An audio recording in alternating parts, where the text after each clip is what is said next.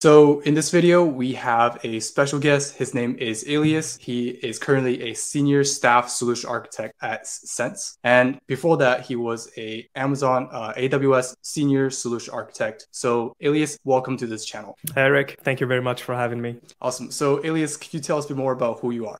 Sure. iLyas Bakouch, Senior Staff Solutions Architect, which basically means I work with multiple stakeholders and try to build solutions, right, for them. I guess we will be getting into this a little bit in details about the roles and stuff like that. But I'm based right now in Montreal, Canada. I'm here, I've been in Montreal for 6-7 years. Before I was in France for 6-7 years, and then before that I was born and raised in Morocco, and so yeah, that's pretty much it. Nice, very interesting. Now, my first question for you is, your career journey from when you graduate from school all the way to where you are now. Could you tell us briefly about what have you encountered so far with your career journey? Definitely. I got my master's in distributed systems a long time ago. Maybe that was 2009 or 2010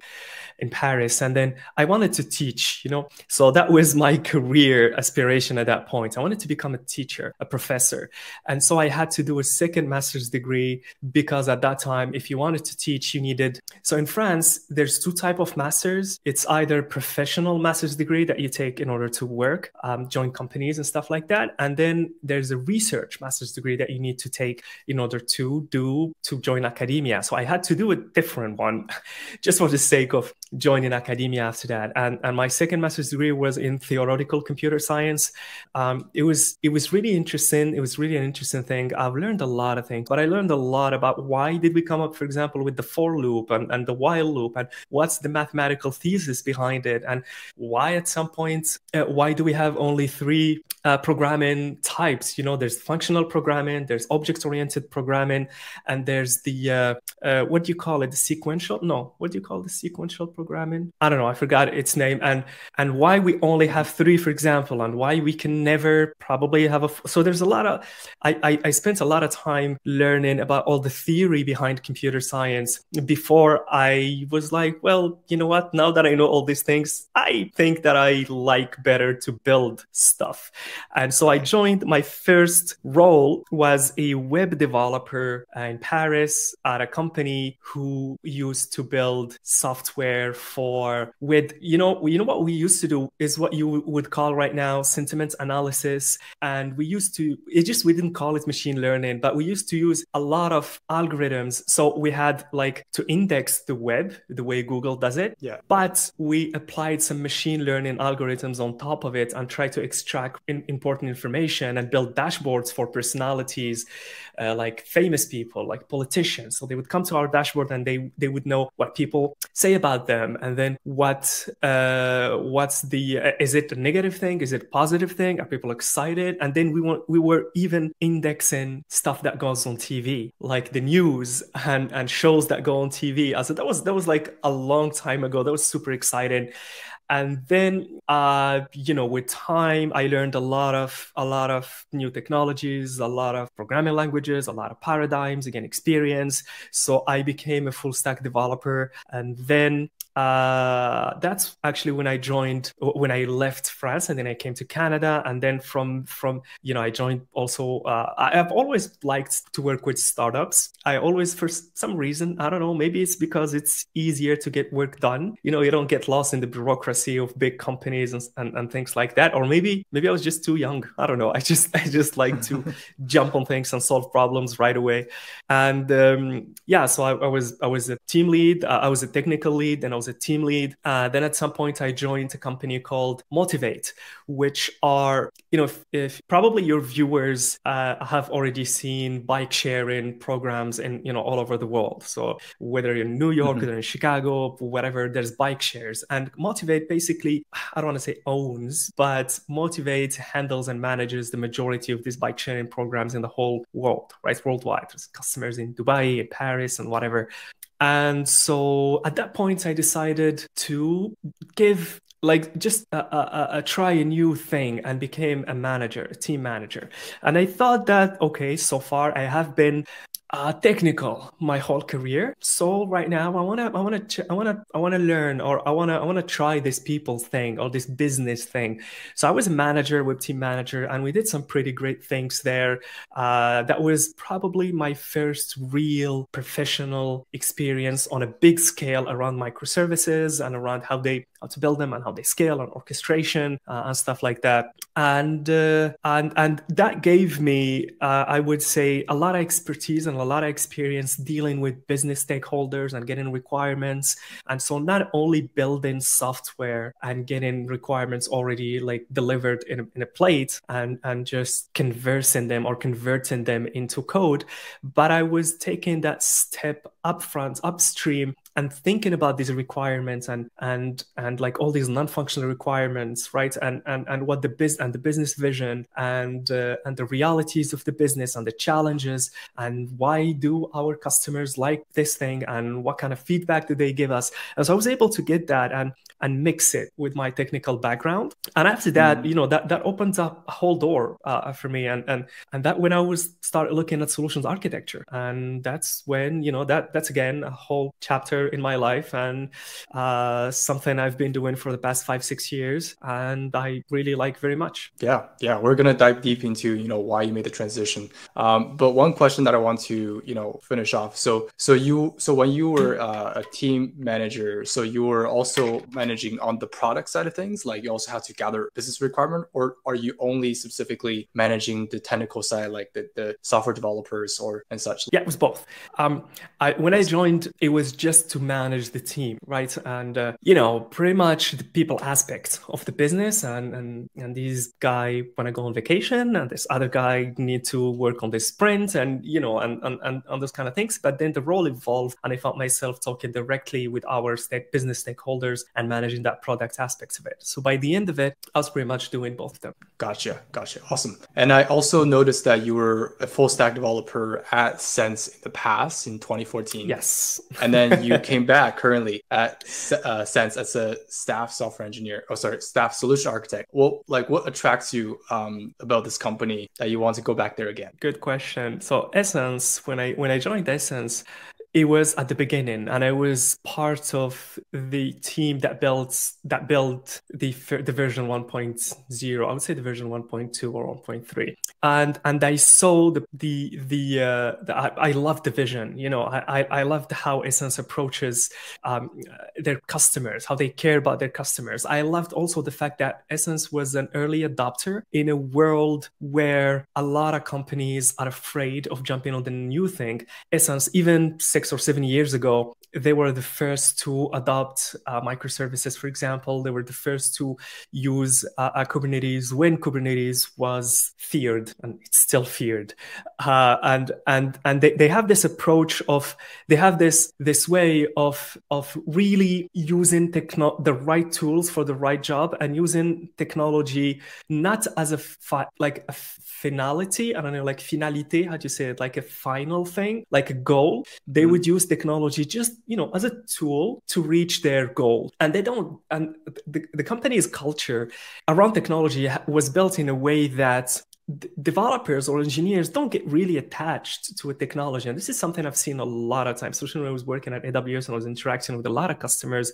You would see some companies who define themselves by a technology. They say, well, we are a Windows shop, or we are a .NET shop, or we are a Node.js shop, and that's pretty much what we use to solve our problems. And at some point you find yourself, trying to get a circle within, a box that is a triangle or something like that. But Essence culture from the beginning was that we're going to use this technology to solve this specific problem, and then there's no ego there. That's not mine. That's not, if in a couple of years we need something else, we'll use something else. And so I left Essence when I felt that my job was done, that I was able to deliver what I promised to deliver when I joined them.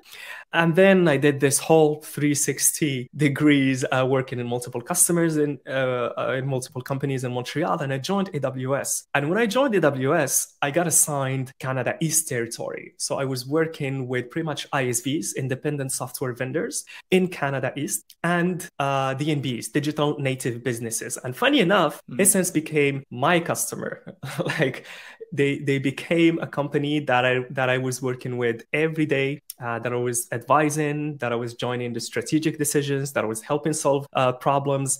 And so I knew more about how the company grew and about their challenges, the challenge that they're looking for going ahead. And so when I was looking at a change after AWS, I was like, well, there's this a company that I like, and why not? And so yeah, I gave it a try and found myself. See, like Montreal is really small when you look at it from this perspective. Every time I leave a company, I'm sure I'm going to work with the same people in a different company in like 2 or 3 years or 4 years.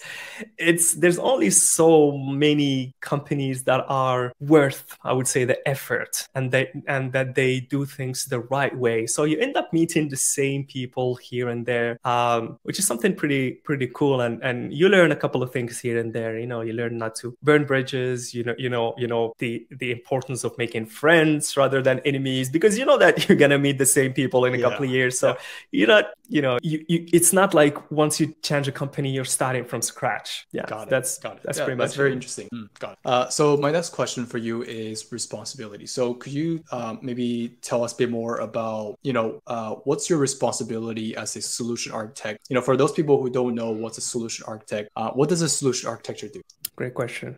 Let's take a step back. What is architecture, or why we do architecture? And I believe software architecture in general has multiple goals, but the main goal is to do things the right way, is to do things right, is to build software right. And how you build software right is by, learning from experience, learning from mistakes, learning from other people's mistakes, following best practices and stuff like that. But also, you shouldn't, I see something that a lot of engineers do, software engineers do, is they focus a lot on the engineering aspects of software engineering, and they try to come up with the best engineering solution. But at the end of the day, there are a lot of realities around that business. You don't work in a bubble. And so when you're building a solution, yes, you need it to follow best practices, and you need to be maintainable, and you need it to be fast and performance and all these things. But also you want to be able to build a solution that translates easily business requirements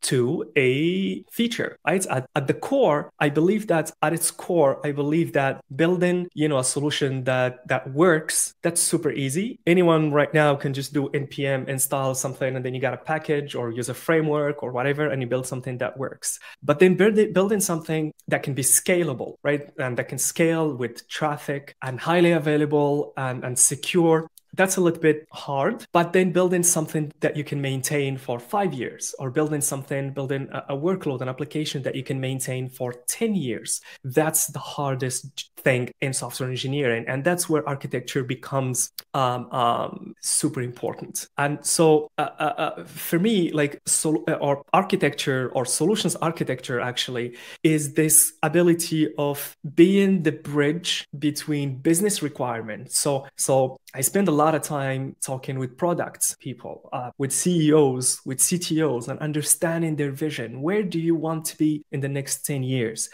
And then I spend a lot of time talking with security people. And you know what? What are the, I would say, for example, the compliances that we need to follow for our business? What is the red flags that you're looking for? What is the tools that you use? And then I spend a lot of time talking with engineers and developers and understanding their realities. What are the frameworks you're efficient with? What languages, how can you build your CI/CD pipeline? And I try to gather all these things before even taking a decision around architecture, before deciding that we're going to build this new application or this new workload in this cloud, using this database, using this design patterns, using this language. So the responsibilities are technical, like making sure that the architecture that was designed is being followed by technical folks, by engineers, by team leads, but also making sure that the business requirements are being followed as well and being well understood, right? Nothing is more frustrating than a business stakeholder asking, hey guys, I want to add a button at the top right of my website.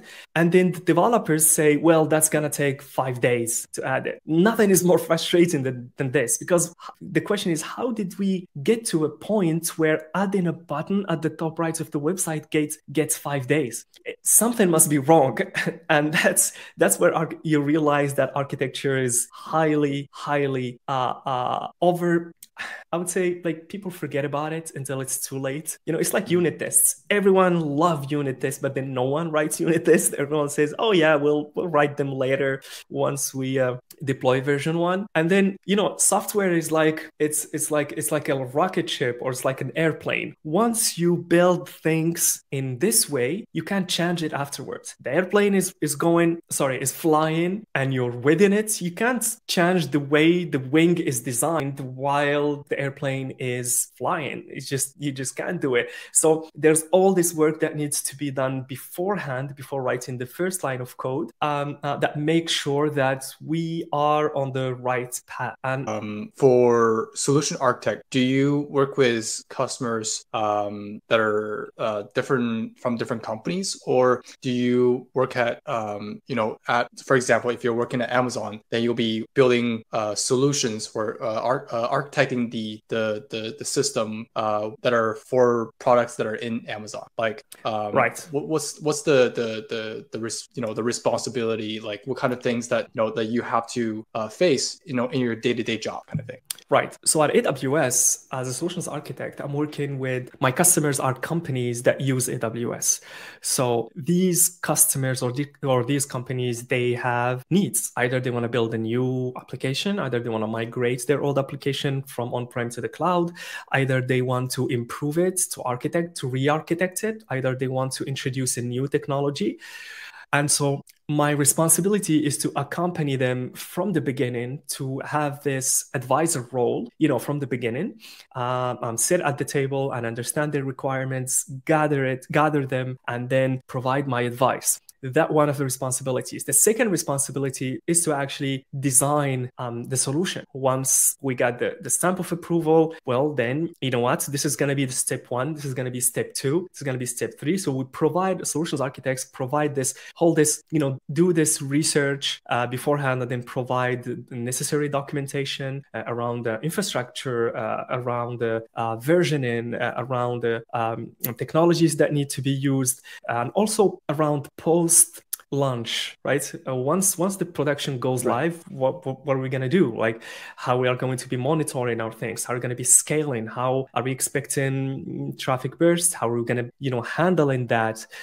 So at AWS, you don't have the possibility, as a solutions architect at AWS, you don't have the possibility to touch customers' production environments. So you don't do the work for them in production, but you do all the work beforehand, right? And sometimes customers would reach out and say, hey, I've heard about this new service that AWS launched, and I want to know a little bit more about it. Or I wonder if API Gateway would be the good solution for my use case. Or I'm having an issues with MySQL and I'm looking at Aurora MySQL, right? And so another responsibility of a solutions architect is to demystify these technologies and also adapt one's I would say language to the audience. Sometimes you're explaining the value proposition of the cloud to a CEO, you use a different language than you're talking with a developer, right? And sometimes the best way to explain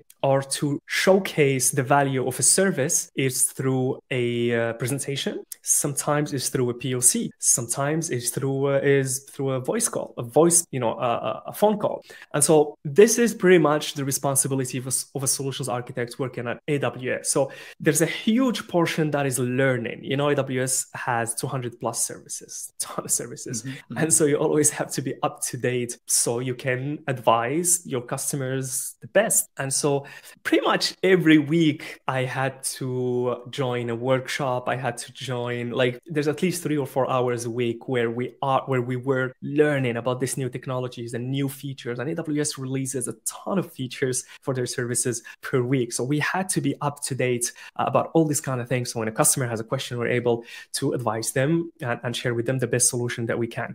Now, at Essence, where I don't have external customers, I have actually internal customers. So and these internal customers are different departments within the company. Their marketing department, there's products department, there's department that takes care of shipping, there's a department that takes care of warehousing, there's different department that takes care of building user experience. And so these different entities or domains within the company become my customers, and I pretty much work with them the same way I work with external customers. So gathering their requirements, understanding their realities, their aspirations, their vision, understanding their roadmap, and then working with the developers of those departments on building. I see developers, but developers, team lead, UX designers, products managers, and then being that voice that help them design and build this feature to be easily maintainable,